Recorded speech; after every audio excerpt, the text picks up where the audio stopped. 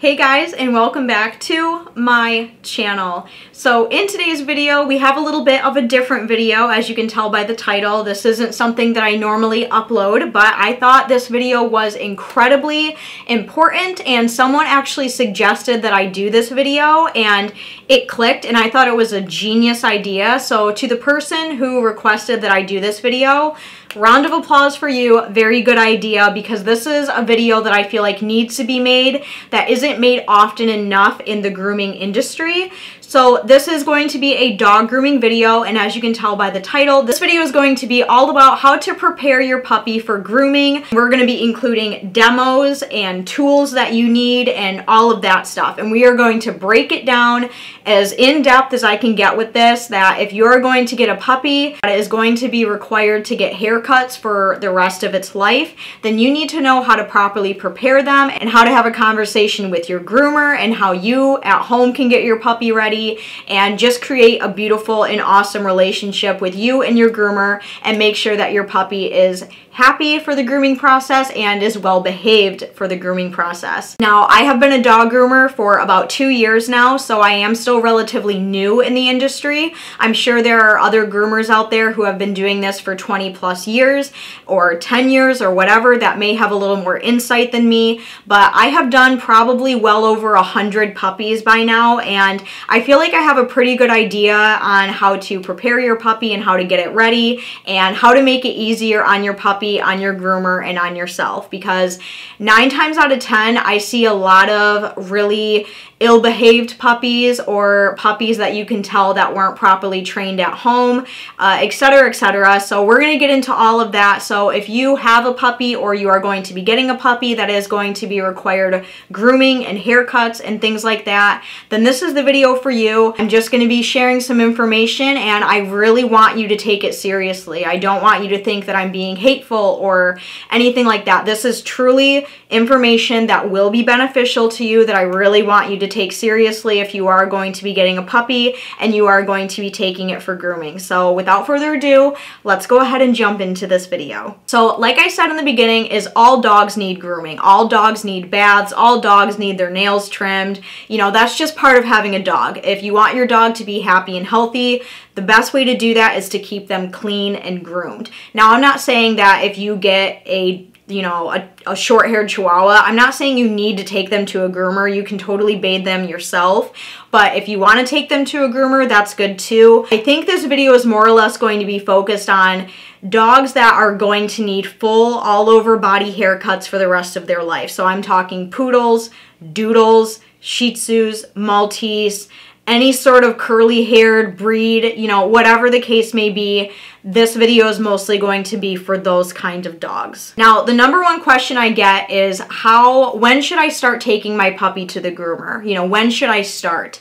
And this is going to vary from salon to salon. Like, for example, I'm a groomer at a vet clinic and we start puppies as young as 9 weeks old, whereas other salons make you wait until about 12 to 15 weeks because they require certain vaccinations first. While vaccinations are very important, at a vet clinic we can start them younger because we have medical staff on site, whereas other salons don't have that, so they do want you to wait until they do have all of their necessary vaccinations. But a lot of salons, some start as young as 9 weeks old and some, 10 to 15 weeks old. It's best to call around to a grooming salon that you are interested in. Call around and ask, hey, how young do you take puppies? When can I start my puppy? Etc., etc. And they will give you all of the details on that. Now, when you first bring your puppy to the groomer, we do not jump right in and give them this full, beautiful, stylized haircut. Okay, that's just not how it works. And you bring your puppy to the groomer, we do these things called puppy intros.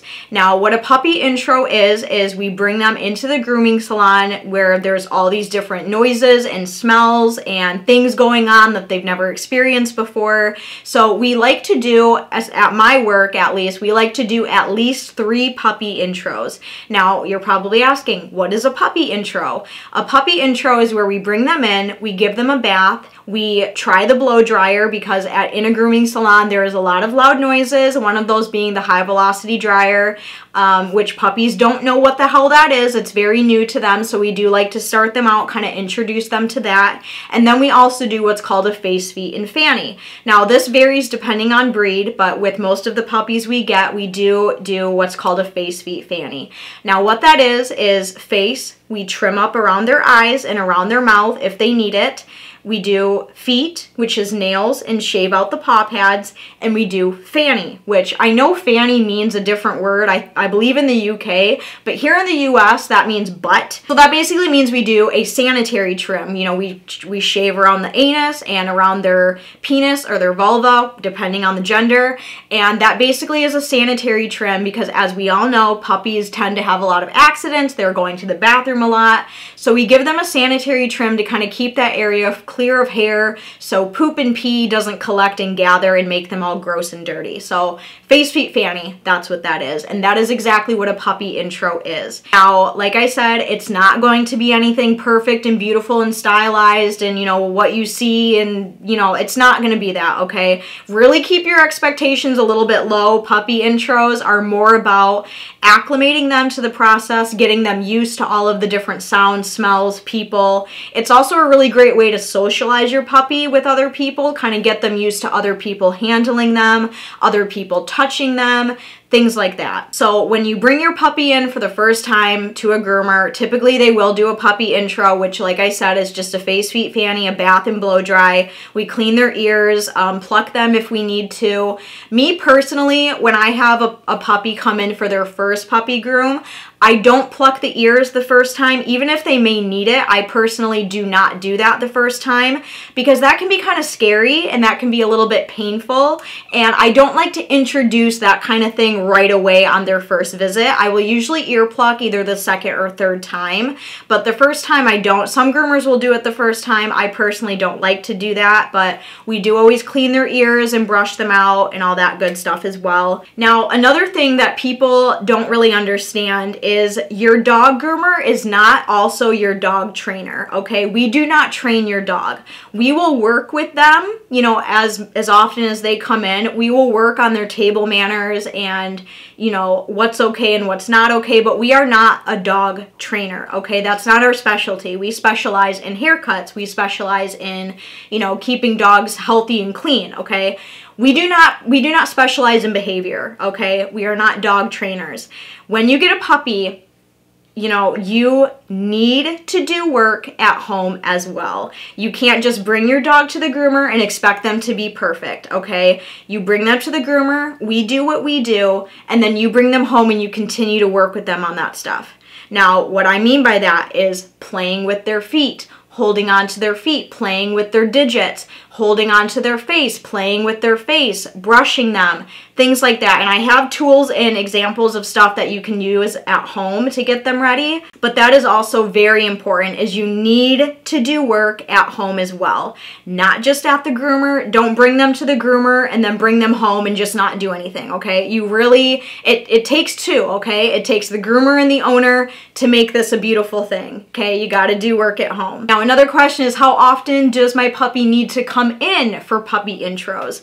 I recommend 4 to 5 weeks. Every 4 to 5 weeks, come in, we'll do another puppy intro, and then another 4 to 5 weeks, we'll do yet another puppy intro, and then by the next time they come in, as long as things go well, we can try to do a full haircut. Now, typically when your puppy gets their very first haircut, again, it's not going to be perfect because if anyone has had a puppy who's watching this, or you have a puppy now, you know they're very energetic, they're very wiggly, they like to move, you know, they don't really hold still, okay? Puppies have a lot of energy. So typically their first haircut isn't going to be anything perfect, and that's just what you need to expect. You need to be understanding about that, and you need to understand that as they get older and as they calm down more, it's going to get better. But it is definitely a work in progress when you start bringing your puppy to the groomer. At least in my situation, I know there are some groomers out there who just have a way with puppies where they can get them to, you know, behave right away.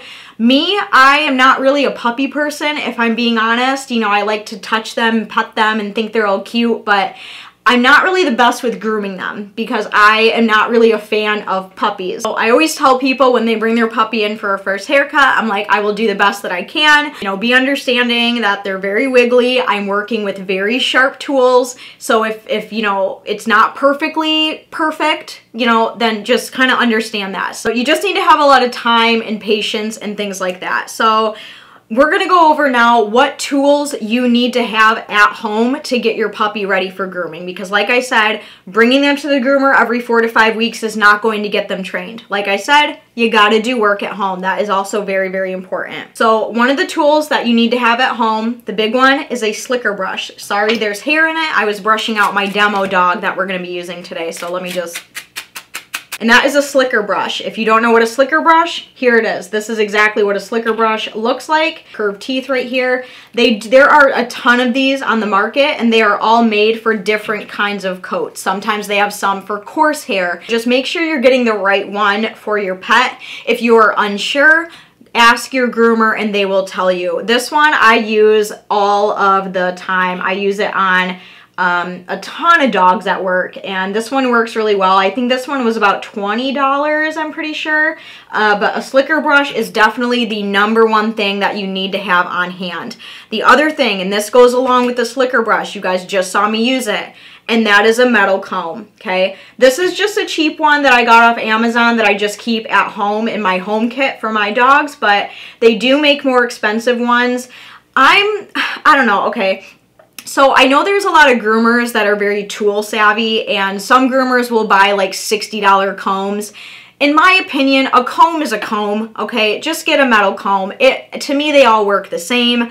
Maybe someday I'll try a really expensive comb and have my mind blown, but for the meantime, like, a comb is a comb, okay? Just go on Amazon, type in Greyhound comb for dog grooming, and get one of these. These are also going to be very important. The one thing, and especially with doodles, is you need to brush them regularly. If you have a doodle, you should be brushing them every day for 30 to 45 minutes with your slicker brush and your metal comb. Now with the slicker brush, you need to do what is called line brushing. If you don't know what line brushing is, I want to encourage you to look up a YouTube video on how to do it.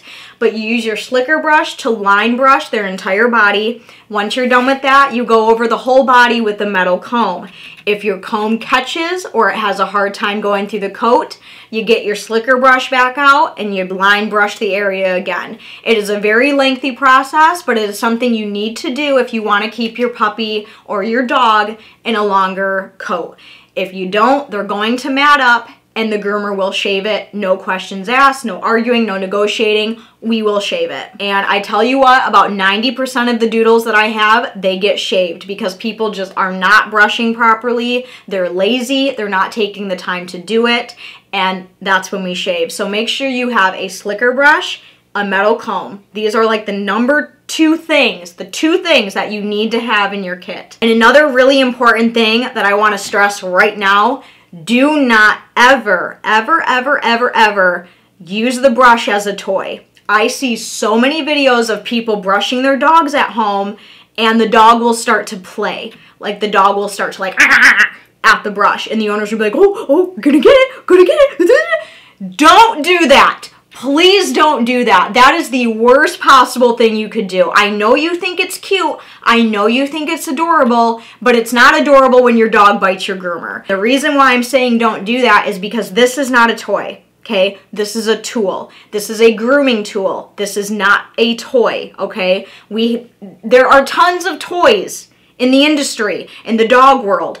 Get one of those. This is not a toy, okay? Repeat after me. This is not a toy. The reason why I say don't do that with any of your grooming tools, your clippers, your brushes, your combs, the reason why I say don't treat it as a toy is because when we get that dog on our table and we start brushing them and they start biting at it, not only does that kind of freak us out a little bit, but that is also a sign of really bad behavior. Same thing goes for dryers. If you have a hair dryer at home and you're blowing it in your dog's face and they're at it, you may think it's funny, you may think it's cute, you may think it make for a good TikTok video or whatever the hell you want to use it for. It's not cute. it's dangerous, okay? Because we're gonna turn on that dryer at work and we're gonna start drying your dog and they're gonna start biting at it. That's not okay, okay? So anything grooming related, brushes, dryers, combs, clippers, whatever, they are not toys. If you're brushing your dog and they start doing that, you correct them. Now, I'm not saying hit them. I'm not saying throw them against the wall. Just simply brush them. If they start at the brush, you do that. Look them in the eye. Just every time they do that. And you continue to brush. Don't ever stop brushing. Keep brushing, but always correct them once they start to go for it, thinking it's a toy and thinking that you're playing, because they need to understand that you are in fact not playing. You know, it's like you're doing business, okay? It's not time to play. Once you are done brushing, grab a toy and give it to them and start playing with them. Or if your dog is more food motivated, give them a treat after you're done, or during brushing. You know, if they're being good for it, give them a treat. If you're brushing and they start going for it, don't give them a treat, because they're going to think that, oh, if I attack the brush or I start playing with the brush with my mouth, I'm going to get a treat. So don't give them a treat then. If you're brushing them and they're being good, say good boy, good girl, and give them a treat. But don't give them a treat if they're going for the brush, okay? That's just going to reinforce bad behavior. I see so many people on TikTok, you know, posting videos of them, you know, playing with the brush with their dog and their dog biting at the brush or biting at the hairdryer. It's not cute, okay? That is literally hell for us groomers. It is hell on earth. And eventually, as they get older and their teeth get bigger and their mouths get stronger, we're gonna have to start muzzling them, because we don't know this dog. And if they're biting at the brush or the hairdryer, we don't know if they're trying to come at us, and we don't want them to hurt themselves by biting on this, okay? This doesn't feel good. Okay, you don't want your dog to bite on this, okay? So just please avoid doing this. Also, another thing is I want to run over how to properly use a slicker brush, because there is a correct way and there also is an incorrect way on how to use a slicker brush. I see a lot of people doing this on their dogs, okay? Like, people will just fucking go in there. That is not how you use a slicker brush, okay? It's not like we're brushing our own hair. Okay, this is a different kind of brush, different kind of bristles, and there is a technique on how to use the slicker brush. If you use it improperly, you are going to hurt your dog, you are going to cause brush burn, and you are going to cause micro tears. So one way, and this is how I was taught when I went to school, is roll up your sleeve, take your forearm, this part of your forearm, and start practicing on your skin. But there is a technique that goes the same for every single dog, and that is called the pat and pull method. You use the pat and pull, pat and pull. One thing is, when you're using a slicker brush, your wrist should never move. Never move, okay? Your wrist should stay stationary, okay? Hold the brush, whatever's more comfortable. Some people hold it like this, some people hold it like this. You know, whatever, okay? Just however is most comfortable for you, and you're gonna pat and pull. So when you're brushing a dog, pat, pull, like this. Your wrist should never move. And again, try it on your forearm. So I'm gonna show you a little demo. I have a little star of the show here. This is my little model dog. This is Kevin, okay, Kevin. And I'm gonna show you just on like a back leg or something. See what I'm doing? See how my wrist is staying stationary and not moving my wrist? This is the pat pull method. Oh, you could use some anti-static spray, my dude. So pat pull method. Just like that. And then once you're done doing that, take your metal comb and check. If the comb goes through it with no issues, then that means you've done a proper job brushing.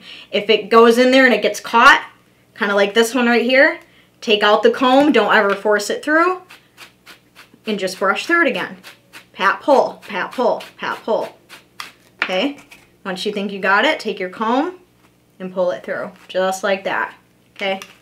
Just like that. And you should be doing this on a regular basis with your dogs at home. You should be brushing them every day to keep the coat in a healthy condition. All right, so those are the tools you need, and that's how you need to use them. If you're still unsure, talk to your groomer and ask them. Be like, can you show me how to do this? Can you show me how to brush with this tool? And they will be more than happy to show you. Right? Another tool, and this one is kind of a little crazy, kind of unorthodox, but sometimes it works.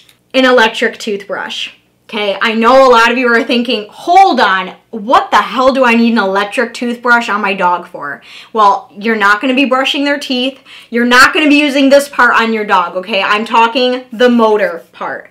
And this goes for dogs that are going to need full body haircuts. There's hair everywhere, oh my God. Now, typically when a dog comes in for their first haircut, they are very, very frightened and scared of the clipper noise, okay? There's vibrating something on their body. They don't know what it is. It's kind of scary. This is all new to them. So what you can do at home, and this is what I recommend, is an electric toothbrush. Now, you don't want to turn it on and just start touching your dog with it all over, okay? That's going to scare the ever-living shit out of them. So what I do, and again, I'm going to take my little demo dog right here, okay? Kevin, let's show people how to get this done. What I like to do is I have my puppy right here, okay? Little Kevin. So at first, I will show them the brush, okay? I'll show them the electric toothbrush. I'll let them smell it, let them check it out, and then I will turn it on. Okay, and again, I'll hold it not right on their face. You don't want to do that, but I will hold it and let them smell it, let them kind of check it out. I'll turn it off. And then what I'll do is, if they're cool with that, awesome, give them a treat, say good boy, good girl. And then what I'll do is I'll take it, I'll have it off, and I'll start just rubbing their body with it while it's off. You don't need to turn it on right away. I'll, you know, rub it down their back, down the sides, you know, back of the neck, around the neck, down their legs, just to kind of get them used to having something around the area, just something touching in that area. And sometimes that can help in dog grooming, is if you have a dog that's maybe a little bit skittish about something, sometimes it helps to touch the area before you go in with the tool. So I'm taking it, rubbing it around the body. They're being very good. Give them a treat, reward them. And then that, if they're good for it so far, you turn it on, okay? And then that's when you very lightly just start rubbing it across the body. And this is to simulate clippers, okay? Because clippers, when we use them in dog groom, they do vibrate, all right? So just kind of rub it down the body, around the butt area, down the leg, you know, around the neck, down the legs, especially those feet. Really focus it around the feet there, on the chest area, around the neck. And then you can start moving up more onto their face, because it's also very important. A lot of dogs need their faces groomed, so you can, you know, do the back of the head, do the ears, you know, the chin, the other ear, and then you can start putting it around their eyes. So kind of like this motion right here. If they're being good for that, if they did very well for that, reward them, praise them, give them a treat. Now, I wouldn't say that, you know, this step is absolutely necessary. I mean, if you really want to work on your dog at home, you can definitely use this as a tool, but you don't have to. Us as groomers, we do work with them on that during their puppy intros. Like, we will take our clippers, do the same thing, let them smell it while it's off, turn it on, let them smell it while it's on, rub it on their body a little bit, get them used to it. So, I mean, we do that as groomers, but you don't necessarily have to do the electric toothbrush thing at home. It's just something I like to recommend to some people. So if you're interested in that, there you go, and that's how you do it. Another thing I want to talk about, and I talked about this earlier, and that is playing with your puppy's feet, their digits, their nails, and their face. Those are probably the two areas that groomers struggle with the most. We have so many dogs that either don't like their nails trimmed, they don't like their feet touched, they don't like their faces touched. Now, not all puppies, you know, can be trained to like it. There are just some dogs that are just born and they're just like, stay the fuck away from my feet, or stay the F away from my face. You know, that happens every once in a while, but there definitely are situations where you can just tell that the owner didn't do any work at home, and then we have to end up either not being able to finish the groom, or we have to keep them muzzled most of the time. And nobody wants that for their dog. So there are ways, like I said, to get them used to having those areas of their bodies handled. Now, you want to touch your dog everywhere to get them used to being handled and touched, but definitely the feet, the nails, and the face are the most important parts, especially for Shih Tzus, Doodles, where they have to have their face touched, and pretty much every dog that goes for feet. And there is a right way to do it and there is a wrong way to do it. And I'm going to tell you and show you on our little demo dog, Kevin. I'm going to show you the right way and I'm going to show you the wrong way. When you get your puppy, and you can start doing this immediately when you start bringing them home. You know, get them comfortable, you know, introduce them to your home. After a couple days is when you can start doing this stuff. And I'm going to show you how to touch their face properly. So I'm going to pop Kevin up here. When groomers need to groom a face, the main areas that we need to focus on are this part of the face, the muzzle part, and the eye part. That is usually the parts where we need to touch them and groom them. So when you are playing with your puppy at home, obviously, you know, pet their head, pet their ears, pet their chin, you know, just get them used to you touching in that area. And then once they get used to that, that's when you can start practicing holds, because groomers need to be able to hold the face while we are grooming it. That's very important. You never go in with a sharp tool without holding on to that face, because if you go in with scissors and they're flailing their head all over, you're going to cut a nose, you're going to cut an eyelid, you're going to cut them, okay? So groomers have to be able to hold the face while we are grooming it. All right, and there is a right way and a wrong way to do this. Now, the wrong way to do it, do not take your puppy and hold them like this. Don't do that. That's not how we get them used to holding their face. Don't hold it like this. Don't hold it like this. Don't grab them up here. Don't grab them by the scruff. The proper way to get a dog and your puppy used to having their face held is the chin area, okay? The chin and the sides of the face. So I'm going to show you. So you're playing with your puppy, you're touching your puppy, and now you're going to practice holding the face. So what you're going to do is you're going to take your index finger and your thumb, and you're just going to hold the hair right here, right under the chin. Now you're not going to be pulling down. Don't pull. Just simply get a nice grip right here on the hair and just hold. Okay? Now at first they're not going to like it. They're probably going to flail their head. They're probably going to scream. That's okay. That you're not hurting them. They're just not used to it. The point of doing this is to get them used to it. As long as you're not pulling or twisting or whatever, you're not hurting them, I promise. Even though they may scream and cry, that's just what puppies do because it's new to them. So when you're at home, hold their face like this, just with your index finger and your thumb, and just hold, just like that. Now, the wrong way to do this, I just said, don't pull, but there's also another thing a lot of people do wrong, is when their puppy starts flailing their head and they're moving and they're screaming and they're crying, people will let go because they think they're hurting their dog. I can respect that, okay? I know, it may seem like you're being evil, but I promise you're not, okay? So when you're holding their face like this, and if they start flailing their head all over the place, do not let go. All right? Because if they're flailing their head all over and crying and screaming and you let go, that's going to teach the puppy, oh, if I scream and cry like that, she'll let go. Okay? That is reinforcing bad behavior. So hold their face, just like how I showed you, index and thumb, okay, just like this. And if they're flailing all over, like, you know how puppies are, do not let go. Hold on to that face. Once they calm down, once they're doing this, while you're holding on, if they're doing this, once they calm down, then you let go. Good girl. That's a good girl. And give them a treat. Right after you give them a treat, do it again. If they start flailing like this, do not let go.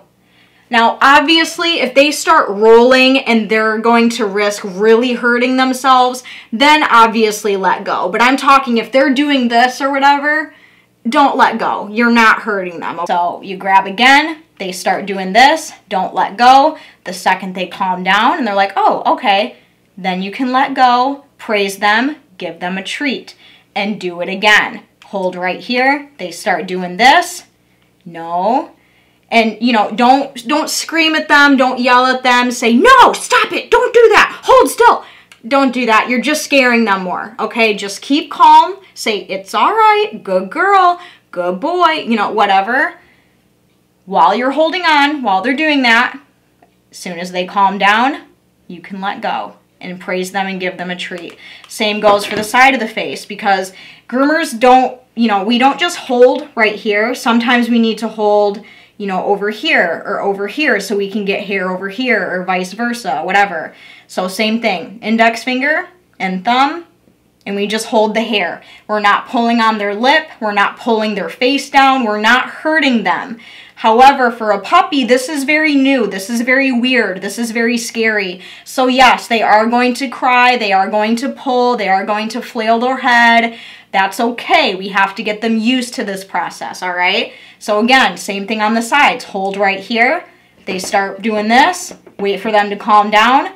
Let go, give them a treat, praise them, and do it again. But the most important thing is to never let go. And the difference is if you pull your hand away while they're struggling and screaming, they're just going to associate misbehaving makes it stop. Whereas we want to promote behaving makes it stop.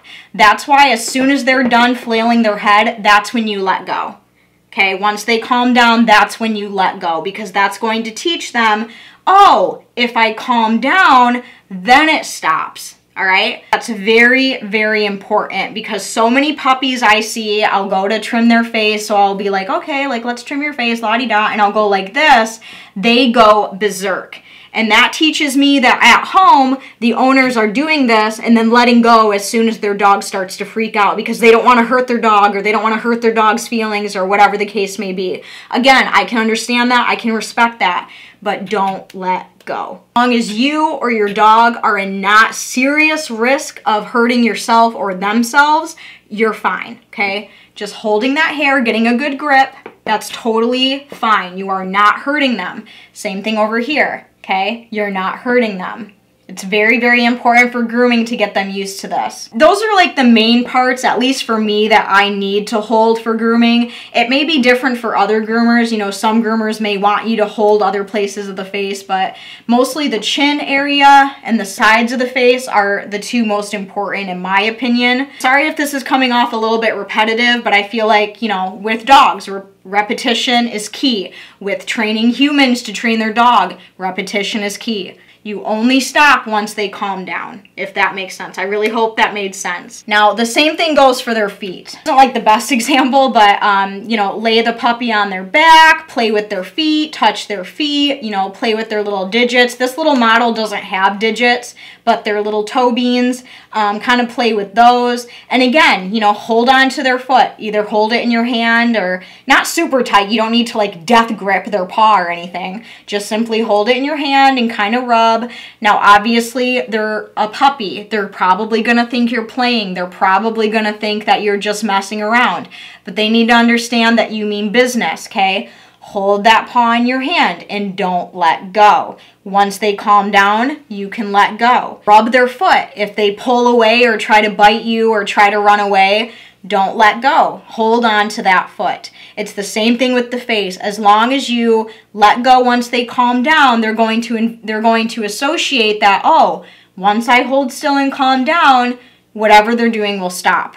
Okay, if that makes sense. Whereas if they're doing this and you're holding on to the paw and you're pulling your hand away because you're scared of upsetting your dog, they're going to associate bad behavior makes it stop. We don't want that as pet parents. We don't want that as groomers. So those are just some very important things that I wanted to show you on Kevin. Kevin, thank you for being an excellent model today. We appreciate you. Now, those are things that you need to work on at home, but your groomer will also do these things, okay? When you get a puppy, it's not only you and your puppy's relationship, it's also you, your puppy, and your groomer's relationship, okay? We will also work with them on those things, okay? We're not asking you to do everything. We do work on that stuff with them, but we need you to do in between the times that they come in for grooming.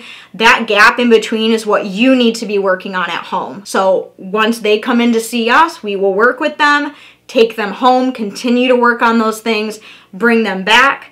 They'll probably get better. We'll work on them some more. And over time, you will have a very excellent and awesome dog that will grow up to be a really great dog for your groomer. Groomers, unfortunately, see a lot of situations where people aren't training their puppies, or I see this a lot with doodle owners.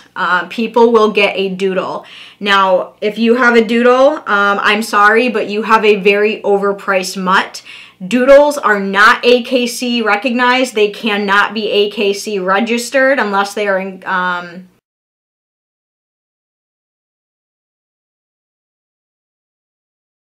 Other than that, doodles cannot be AKC registered. If you see an ad somewhere saying golden doodles AKC registered, you're being scammed. Doodles are not recognized by the AKC. They are mixed breeds. They are not purebred. There is no such thing as a purebred doodle. What a doodle is it takes a standard or toy or mini poodle, a poodle, and mixing it with something completely different, whether that be a golden retriever, a Bernese Mountain Dog, a Cocker Spaniel, a King Charles Cavalier Spaniel, whatever.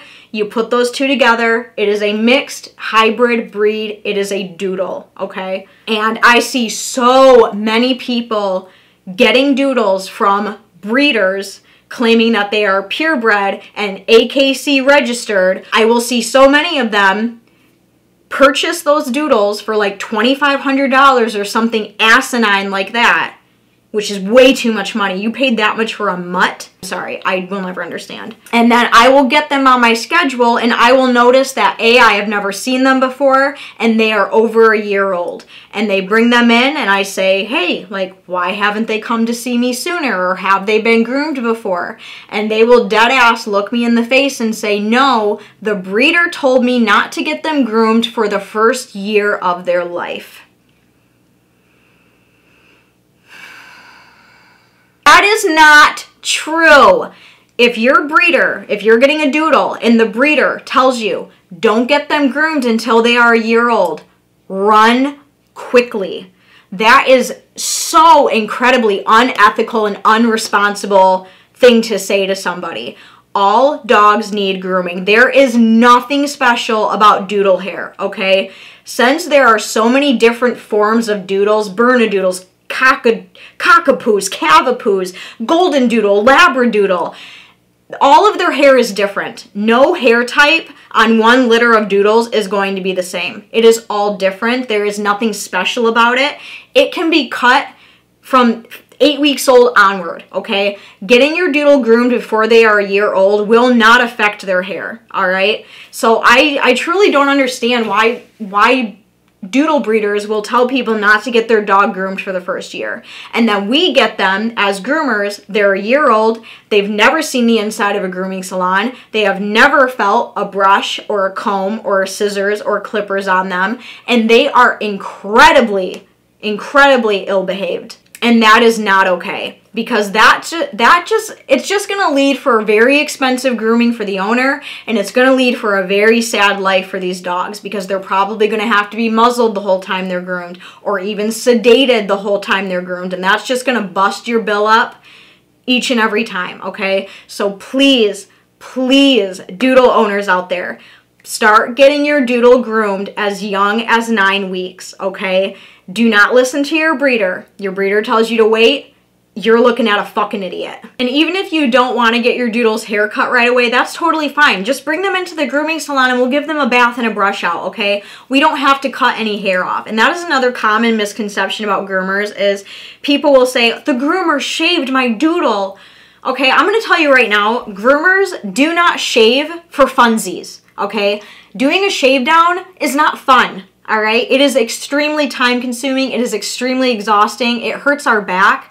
We do not shave unless absolutely necessary. If you want to bring your doodle puppy in and you want to keep their fluffy hair, that's awesome. Like, I totally respect that. But please bring them into a grooming salon so we can get them used to being in our tub, getting our dryers on them, and giving them a good brush out. We would be more than happy to do that for you, okay? You just have to be open and transparent, and please have a conversation with your groomer.